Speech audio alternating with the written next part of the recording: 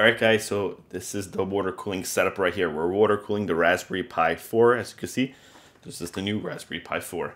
And we have the thermal take, that's a pump res combo. We have the cool stream, that's from EK.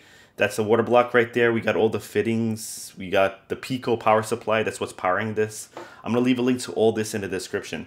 Now, we built this loop for my Raspberry Pi 3 originally. I just never took it apart. So it fits perfectly with the Raspberry Pi 4. So what I'm going to do is I'm going to throw in the video of me building this loop right now, and we're going to come back and start this loop to see how it runs. Okay guys, so these are all the parts that are going to go in the build. Let's start off with the top right here. These are the different types of tubing we're going to use.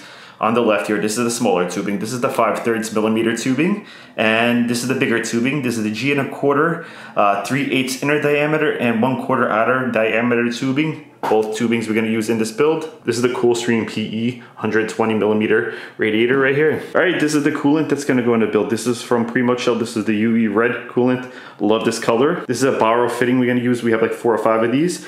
This is a G 1/4 3/8 fitting right here. This is for the bigger tubing. Underneath that we have a bunch of fittings from Alpha Cool. These are G 1/4 3/8 fittings as well, but these you can articulate.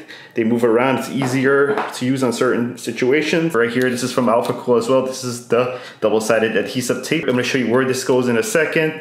We have some G 1/4 plugs that we're going to use. This is what's going to allow us to turn the big tubing into the small tubing. The small tubing is the 5/3 and the bigger tubing is the 3/8. So we're going to be able to take 3/8 and turn it into 5/3 and 5/3 into 3/8. We have 2 of these. Have a bunch of the plugs. And right here, this is what's going to actually allow us to water cool the Raspberry Pi. This is the water block. This is from Alpha Cool. This is the MCX1 Copper Edition. I love this thing. I have a bunch of these. And remember when I was telling you we're going to need adhesive tape? That adhesive tape is double-sided. It goes on the bottom of this, and the other end goes on the bottom of our Raspberry Pi right here. So it makes a nice seal and it transfers heat well. This is the res pump combo we're going to use. This is from Thermaltake. I don't remember the exact model, but I'll leave it in the description. It's an awesome res pump combo. I used it in a lot of my builds, including the water-cooled Xbox One S build. And the Raspberry Pi of choice, we're going to use the brand new Raspberry Pi 3 Model B+. All right, so this is the Pico power supply. I love this power supply. I'm going to leave a link to this in the description. I'm also going to leave a link to everything else in the description. But this power supply is amazing. I use it in a lot of my build. It allows me to power all like the water cooling stuff plus the Raspberry Pi as well. All right, guys, so that's all the parts we're going to use. Let's get started with the build. All right, guys, so what I did is I took everything out of the package, right? So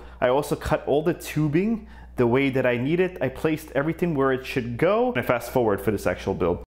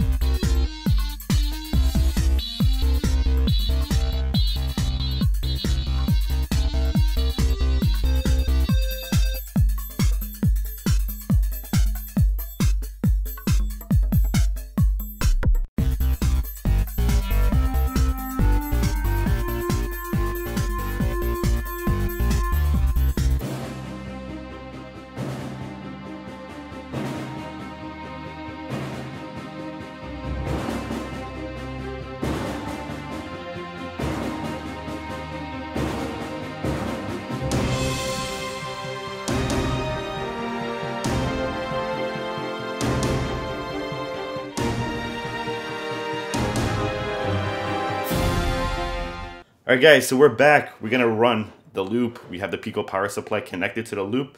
We have the power switch here. Again, all the links to all this stuff are gonna be in the description. Now, all I have to do is hit the button. Bam. The light's on. The pump is running. And I could feel it moving around in there. Pretty cool. So what I'm gonna do basically is this video, we just put it together. we showed you it running. The next video, we're going to do some benchmarking. We're going to benchmark the Raspberry Pi 4 with cooling and without cooling. So stay tuned for that. If you guys want to see the benchmarks, it'll be in the next video. So that's pretty much it for this part.